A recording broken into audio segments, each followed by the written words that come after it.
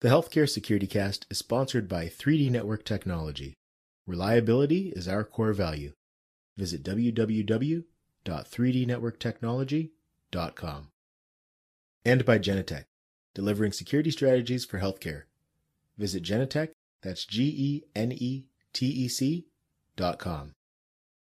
And by the Change Execution Group. Visit 360lifetransformations.com. Before we get into today's show, I want to invite you to connect with the Healthcare Security Cast on a new platform. It's a text-based platform called Community. To join, all you have to do is text my community number, and that number is 647-372-2042. That number again is 647-372-2042.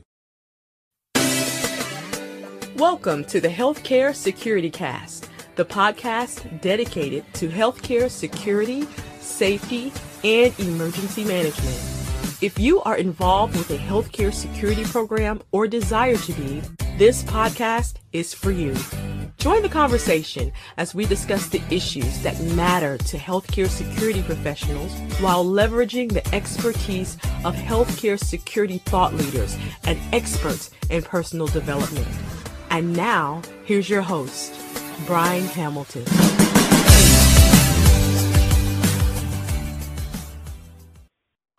Welcome to the Healthcare Security Cast for Wednesday, October the 14th, day 4 of our Healthcare Security and Safety Week recognition.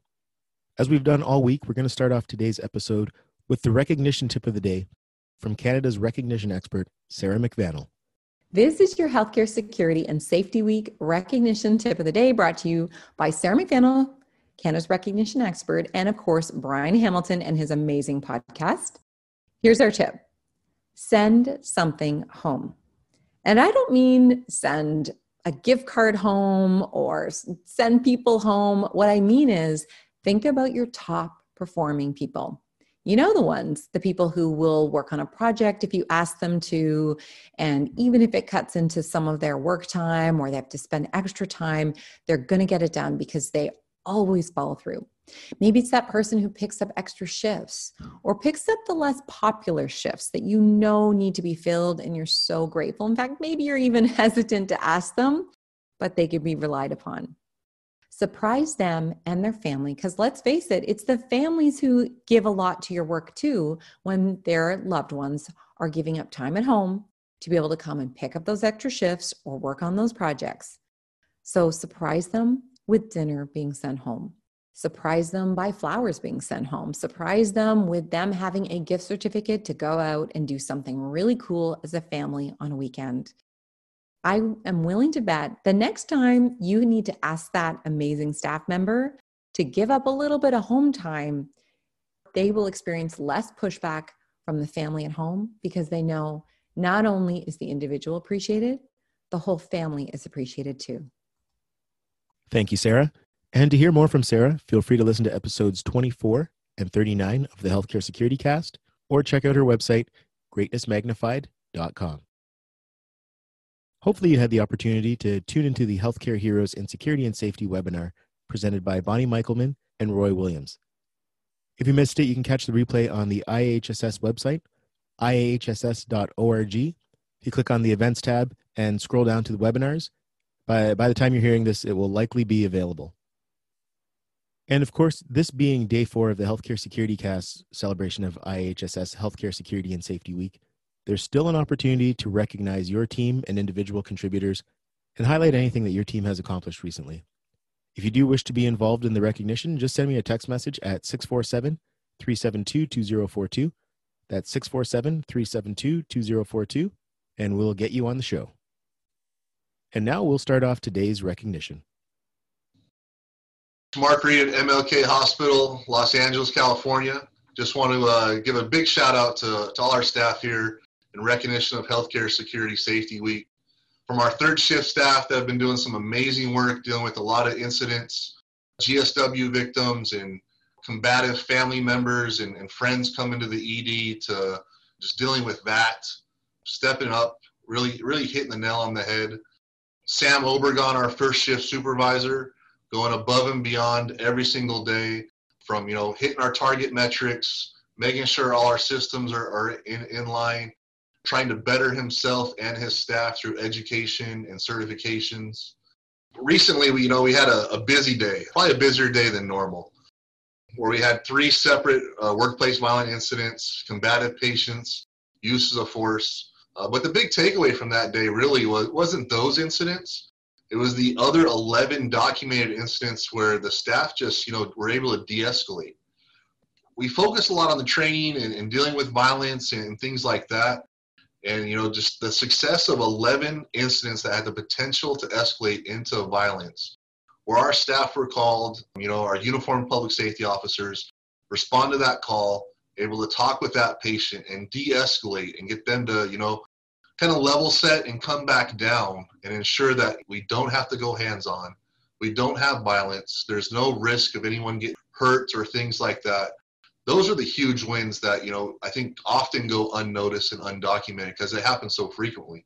It just so happens we were able to show that day, 11 different times that day, we just responded and talked to people, and built that rapport, that relationship, and got them to come down and really, resolve those conflicts without having to use force or, have our staff get hurt, have the nursing staff get hurt, have the patient get hurt.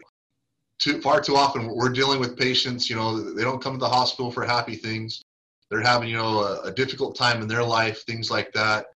A lot of stuff happening. They're confused, maybe not knowing what's going on. So they tend to get frustrated. But, just our staff responding and being able to talk to them and really, that's just amazing work. And far too often, I think, goes unrecognized when we're able to de-escalate and resolve conflict prior to violence occurring. Normally, we celebrate Healthcare Security and Safety Week in a couple different ways. One, it coincides with our annual training. So we do our training events. It's an 8-hour day where we talk about, our HR policies, our escalation, our use of force, infection prevention, patient experience, some of the new things we're doing in the department, some of the training opportunities that are offered from FEMA to TLO and InfraGard, things like that. A lot of food. I'm not going to lie. We have a lot of food on a lot of days because those are always big wins. And usually it coincides with the Greater Los Angeles Orange County chapter of IAHSS with our annual Officer Appreciation Luncheon. Unfortunately, due to the pandemic and stuff, we weren't able to hold the luncheon this year. But we're transitioning to a web-based for the chapter, and we'll be able to recognize one officer from each hospital throughout the region. And then overall, the chapter will pick the chapter officer of the year and be able to recognize them for their outstanding and amazing work. We at MLK are always happy to participate with that. We can never recognize our staff enough, as much as we try. It can never be enough because really, they come in every single day and just really do amazing work, providing a safe environment for our staff, our patients, and our visitors to where, they can focus on healing and not have to worry about, is something going to happen today. So this year we were able to win the Lindbergh Bell Award, which is a huge recognition and honor for all the hard work of all of our staff day in and day out. We really couldn't do it without them, and so we're super thankful.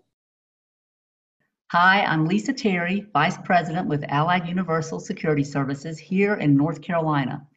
This week, we continue to recognize our frontline heroes in healthcare security for all they do. To all the Allied Universal Healthcare Security professionals throughout North America and beyond, thank you. Today, I am privileged to share on behalf of 3 other leaders. First, an Allied Universal Security Manager would like to specifically acknowledge the work of 3 Allied Universal Security officers assigned to a hospital in Pennsylvania. Officers Michael Bowman, Eric Pierce, and Bryce Dean. On June 24, 2020, a suicidal individual climbed on top of a wall on the 4th level of a parking garage. The individual threatened to jump. While a hospital medic established a rapport with the individual, the 3 security officers established a perimeter around him. The medic made contact with one of the individual's family members and allowed the individual to speak with the family member via a speakerphone. This action helped to de-escalate the situation. However, the individual refused to come down from the wall. At this point, the security officers were able to speak with the individual and distract him long enough for the medic to take control with the security and police officers' assistance and bring him to safety, averting a tragedy. Secondly, an Allied Universal General Manager would like to specifically acknowledge Healthcare Security Officer Professional Relister Kane for her response on January the 22nd of this year that saved the life of a female visitor at a hospital in Louisiana. The visitor entered the building near Officer Kane's post when she suddenly collapsed. She was suffering a cardiac event. Officer Kane performed CPR on the visitor until medical staff arrived. Officer Kane's quick thinking and fast response literally saved this individual's life, and the visitor's family has since come in to visit and personally thank Security Officer Kane. And finally, security manager at a hospital in North Carolina would like to acknowledge the security professionals at this hospital who have gone above and beyond their duties to provide excellent customer service to the patients, visitors, and clinical staff at that hospital. Under the guidance of supervisors Zolly Boone, Herbert Williams, Sean McNulty, Kearney Bryant, Alliston Hill, and others, these security professionals have shown compassion and provided a safe environment for all persons entering the property. Additionally, the officers at this facility recently noticed a car fire in the parking garage across from the emergency department. Their quick response to extinguish the fire kept it from responding to other vehicles in the parking deck. Great job by all of these everyday heroes. And I just want to say thank you to all of these and to all of our heroes. Hi, my name's Michael Millard.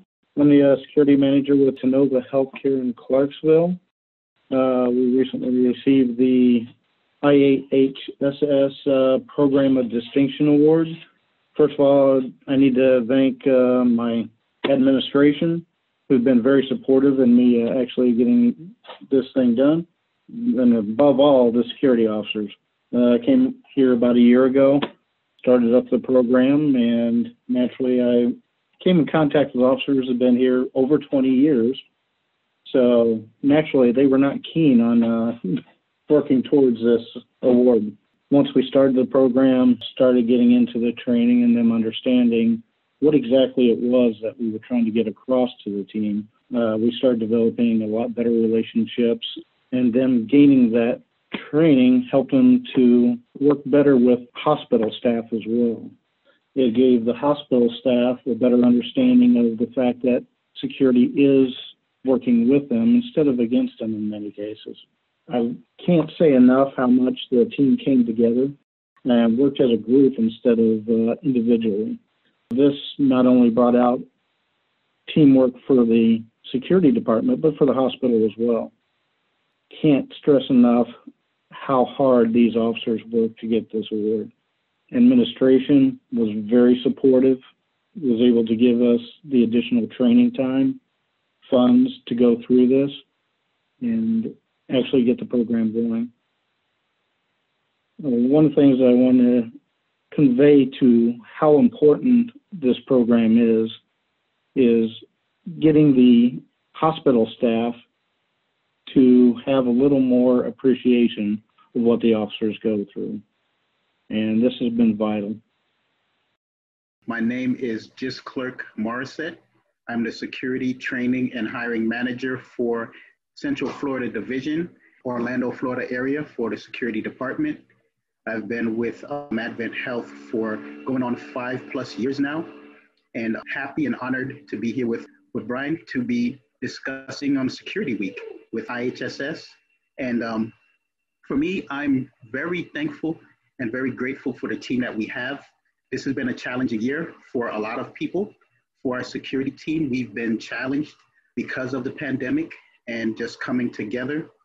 And I'm happy for our leadership in having the vision and forethought to come together and synchronize us.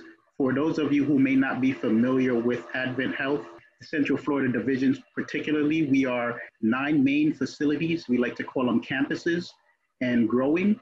So you have those different facilities that need to work together, and specifically with the security department. And prior to the pandemic, as government agencies, as major corporations started seeing what was developing, they were advising organizations to start implementing contingency plans.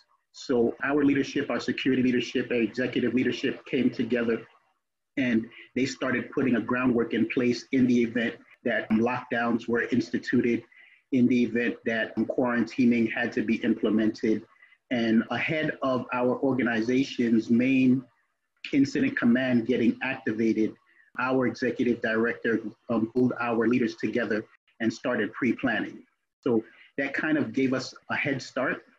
And we're very grateful for that, because we had a few tabletop where we sat down and mapped out what would need to happen in the event that lockdowns were instituted. And a couple of things came out of that we were able to keep. One of them was we became better synchronized as a department. We're able to reallocate our resources, our manpower, campus to campus, facility to facility, and even region to region in certain instances. We were able to, prior to the pandemic, our scheduling for our shifts were handled, some of them by each campus, some of them by each squad, each shift individually.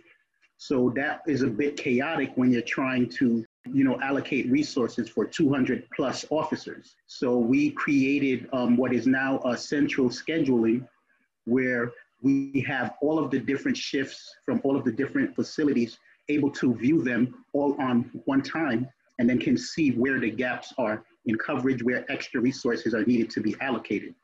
So that was a very positive thing that many of our leaders are happy that we now have. It's not perfect. It's the first iteration of that. And like many of the things that we're doing, we'll continue to improve. And for the main recognition, while we're on this call, I would like to start with our executive director, Bill Marcisz.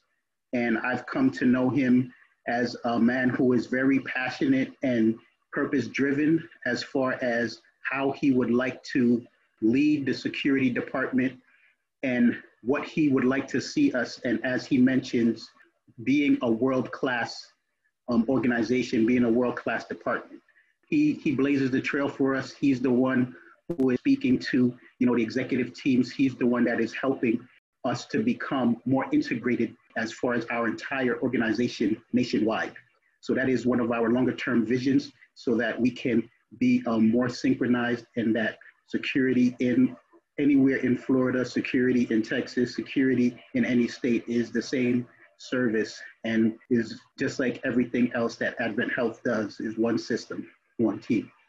So along with that, my director, Justin Norred, he is the director of support services for the security department, and he helps bridge the executive team and my department, who's training along with technologies and communications, so that he can help see what we need, what resources we need, what challenges we're facing, so that he can help get the approvals and the authorities that my emails can only go so far, right? So I'm very thankful to him, and that he's that person that I can go to when I do have those challenges. Very resourceful guy, definitely glad to be working with him. More personally, I have two people that I work with, training coordinator Paul Dague, and central scheduler and master instructor Sheryl Williams. They are my direct reports, and they are invaluable to me. They are the ones that implement the instructor-led trainings that we put on for our new hires. They help coordinate the continuing education and the recertifications that we have for our teams. Even, during the pandemic when we were in lockdown, Paul was able to go back to his officer days, back in uniform, and was able to help out where he was needed. Sheryl was able to, in the capacity of a leader as well, she helped out when they needed a supervisor at particular campuses. So it is, again, championing being a team and helping out where it's needed. Didn't matter what shift it was, day shift, night shift, they were there and they helped out. They still help me out. in doing some of the heavy lifting on the campus level. And I can't, forget our supervisors system-wide, our frontline officers system-wide that are there every day. And they've stepped up to the challenge. Everything that's happened this year, they come with their questions, they come with their comment and their feedback. We're the leaders. We try to be there and talk to them face to face, but we rely on them to be our eyes and ears, tell us what's going on so that we can give them the support that they need to do their jobs. They haven't disappointed. So definitely this week, we hope that, they see the appreciation that we have for them. There have been some thank yous that our department has done, catered lunches, catered breakfasts, and we have some swag that we like to give, tumbler, that kind of thing, just to show our appreciation for them. I hope that the best appreciation that they see is not in this week, but is the continued resources that we continue to get for them and continue to improve our department and just hear them out and help them grow as best as they can as officers so we can continue providing service for our community. Well, we had another great day of recognition of our healthcare heroes in security and safety. Before we wrap up, we'll be joined again by Chris Littlefield, who will share tip number 4 of nurturing an environment of appreciation.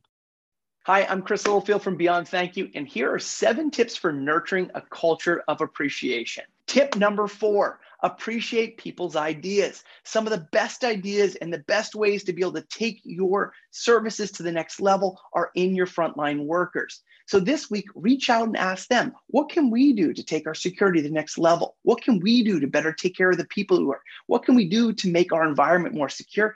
Ask them and then listen. And ask questions about what they would do to make it better, because when you appreciate people's ideas, you appreciate the person as well. Thank you, Chris. And to hear more from Chris Littlefield, be sure to check out his website, beyondthankyou.com. That's beyondthankyou, all one word, .com. Thank you for listening in today.